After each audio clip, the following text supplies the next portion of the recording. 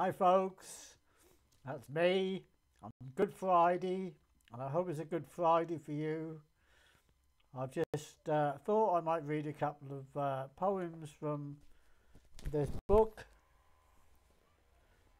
and it's a good book and you should buy it if you haven't bought it already. It's full of wisdom and comedy and fun, with some excellent sketches and some superb poems and prose from a collection of people: myself, Sarah Dugan, Rocky van der Benderscum, Phil Monk, Winston Matthews, Steve Cook,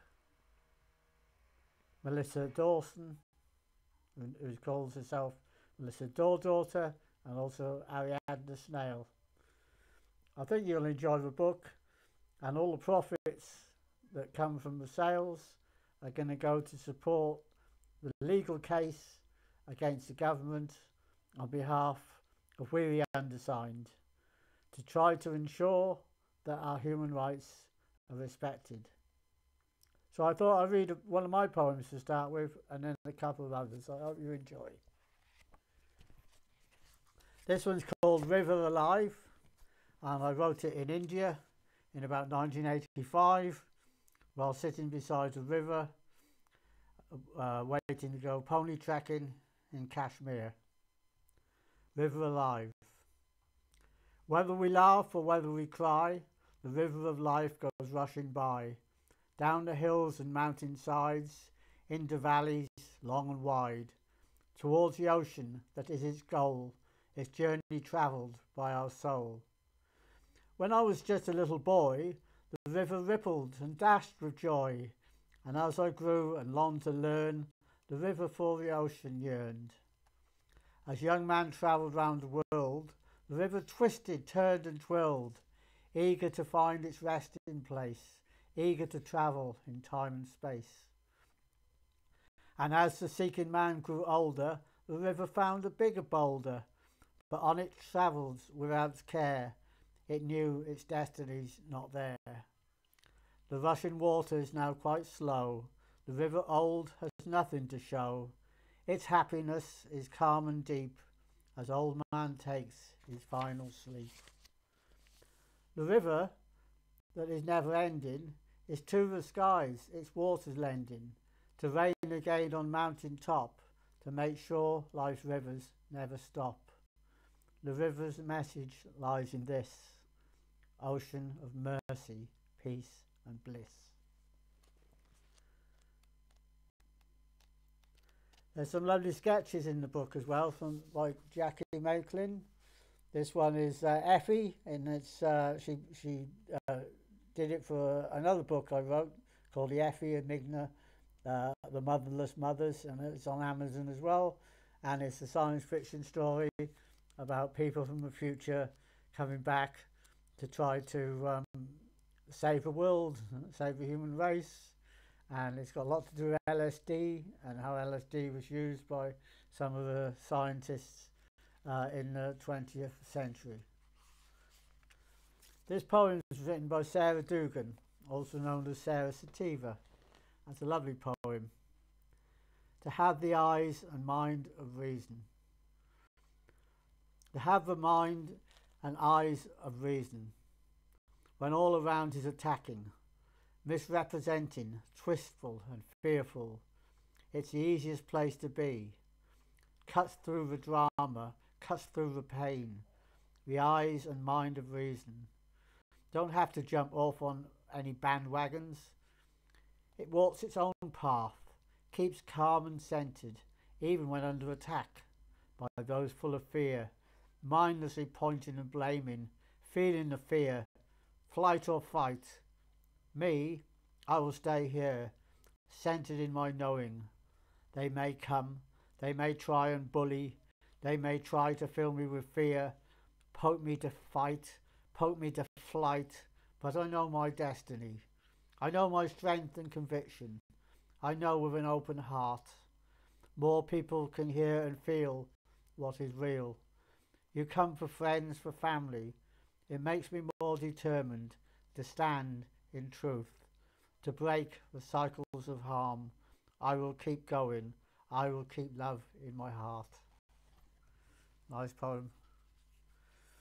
And here's a poem by Rocky van der Benderscum, who often seems to have a very low impression of himself, but he's a fantastic guy.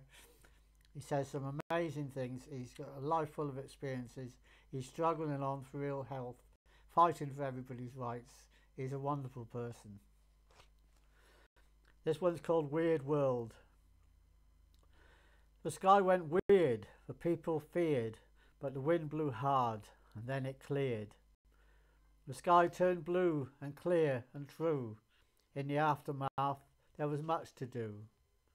But that leaves nothing for the papers to say. It's just a very ordinary day.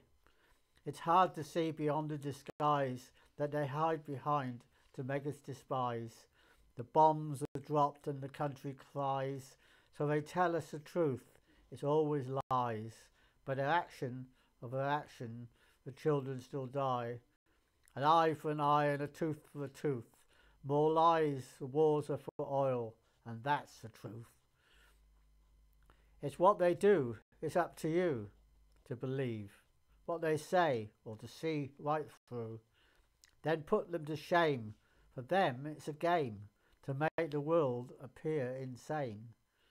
So remember this and never forget, for the good in us all is not gone yet.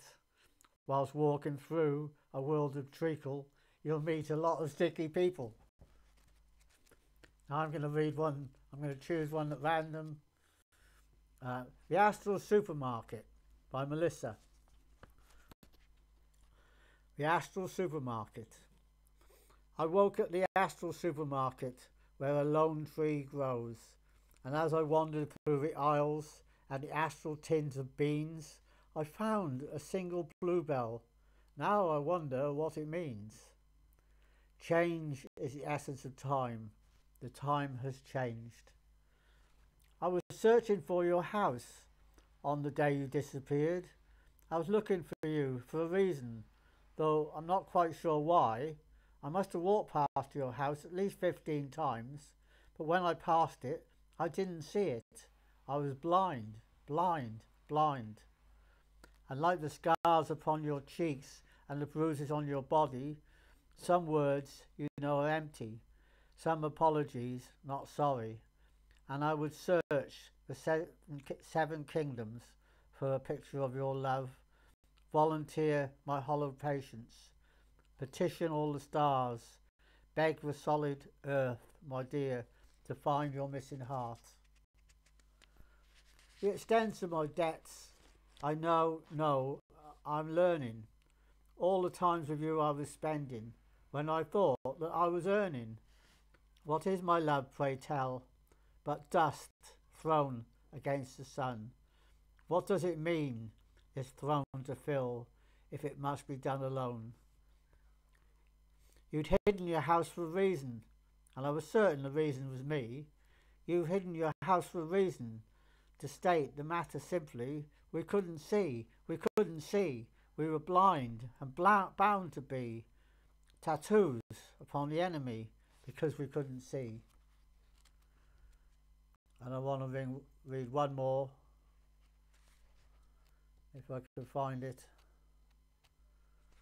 It's called Positivity, and I wrote it a couple of years ago, and it's on, where is it? Page 32. There we go.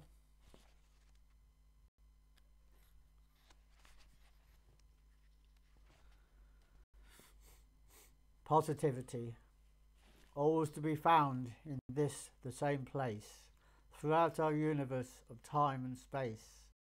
On I will travel at my own pace. Can you now see it on my face? Never to question now, or how, or why. Upon this earth I find I, content and amazed beneath earth's sky, yet soaring above white clouds on high. Hidden within us there is a clue. It looks like it looks like you. For once we were one, and that is true. Now one so many amongst quite a few. There is a love, there is a light. Forget the guilt, forget the fright. Focus within on a wondrous sight. The future is now and ever so bright. And I tell you, it is bright. It is bright. Carry on carrying on. Spend your life looking inside yourself and find the peace and happiness that's always been there, and let the world carry on with itself. Just take care of yourself, take care of your loved ones, take care of everybody, take care of the planet, and everything will be great.